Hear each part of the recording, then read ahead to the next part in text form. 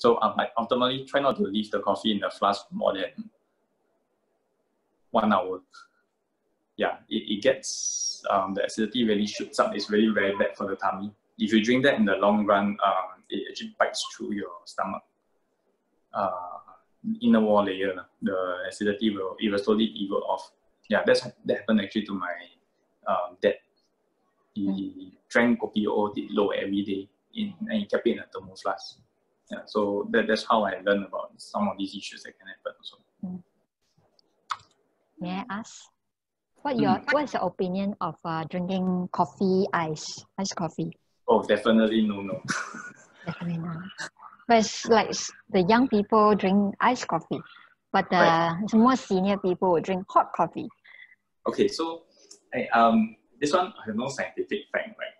And no proven statistics behind it, right? But this from all the people behind the kopitiam, all your old timers in Ya-Kun and everything, they will tell you this: don't drink kopi peng, right?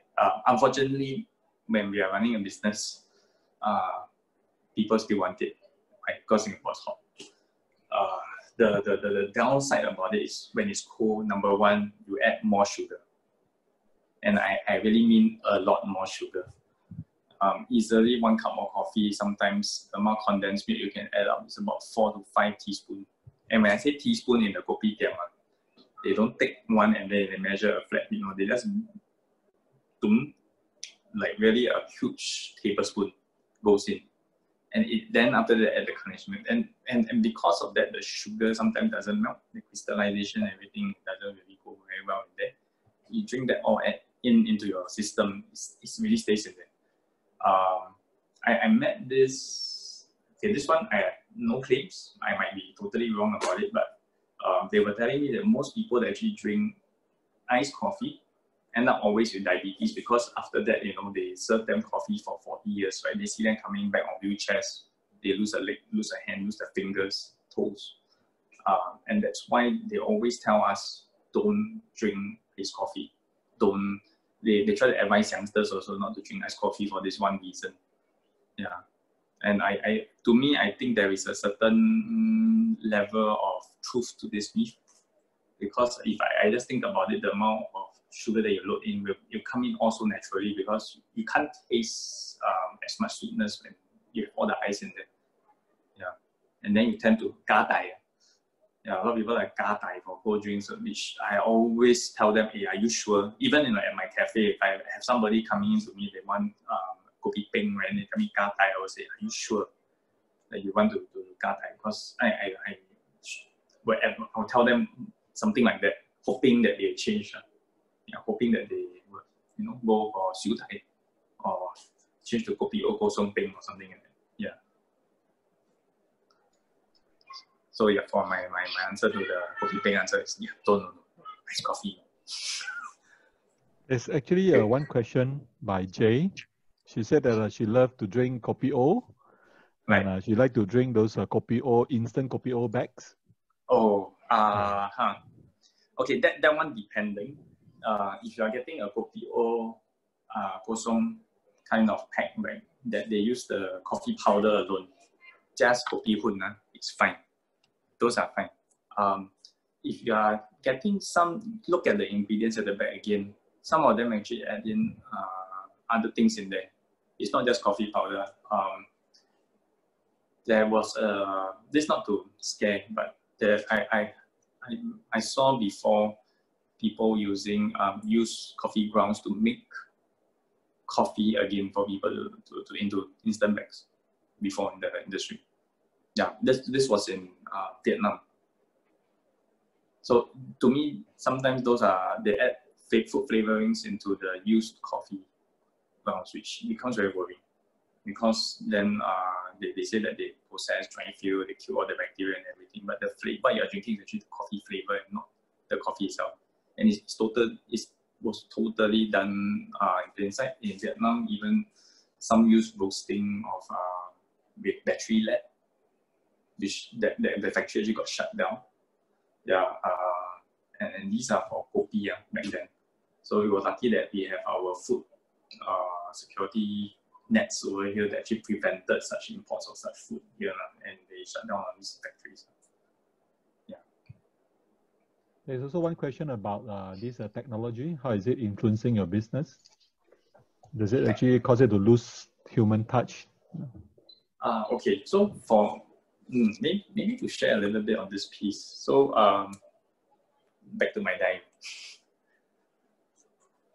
I actually had when I started the business, something I wanted to do was something like this, like a little website called Breakfast Reunion. So the idea was a place where people order breakfast and coffee. The idea behind it was to actually get people to have a meal together. That's why to date, the things that I bring to the table has to have a reason for social interaction to happen. For Akong Ama to be able to sit on the table with their grandchildren, mom and dad. Why? Because I believe in the leadership over that coffee chat every day. It has to be a practice every day that they go through or regularly. Then as I was starting up the business, I realized actually it was not very implementable because everybody was so busy with their lives, right? They keep going out, working late. It's so hard to get everybody at the same time. So all I could do was slow down one person in the family at least. So through the coffee, slow down one person. They bring coffee to them slowly. Then it became the cafe where I had the tables. We create in the time to slow people down. And to me, these are technology.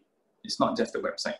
It's not just the coffee apparatus and the designs and all this kind of thing. The technology is the table is actually a technology if you think about it. Yeah, without a table, where will we sit and eat? Right, but how do you use a table to facilitate that to happen? So I actually, in my cafe last time in Thomson, we actually had a rewritable table where the kids can draw. With a marker, mom and dad will watch them, they will slow down. And when the table is being drawn on, you can't exactly use your laptop, right? There's not enough space. Food will be right in the middle, pizzas, sharing food. Your hands will be dirty. You have to eat. You can't key on your phone anymore. You can't type on your devices anymore, right? That forces then the family to talk. And then I had a giant rewritable wall, easily 6 meters long. And the kids will all be drawing, expressing their day over there. And then that's when you pick up little nuance of what they're thinking, what they're hoping. Mom and dad starts to be more curious about it. And then you see them talking. To me, that is the win of the business, never about the coffee. Yeah. And when that happens to me, I feel happy. Yeah, I feel we achieved something. So now back to that website, right? That was something I drew when I was in the hospital, on the hospital bed back then. It didn't materialize until now, with COVID, when everybody was forced to shut down. Right? The whole business had to be revamped overnight. I had to revisit that website. And I realized that, hey, actually, it's the perfect time for me to get parents now with home-based learning. They're all trapped at home, to rethink what's trapped, right? Look at it as you are together with the family. You have all the time now, right, to lead your kids, to talk to them, for them to share with you, for you to learn from them. Many times I feel that when we're looking for shortcuts in life, right, and as entrepreneurs, right, we are looking for shortcuts in life, it's very important to look at what our forefathers did. Our grandparents actually have a lot of answers. Just need to talk to them.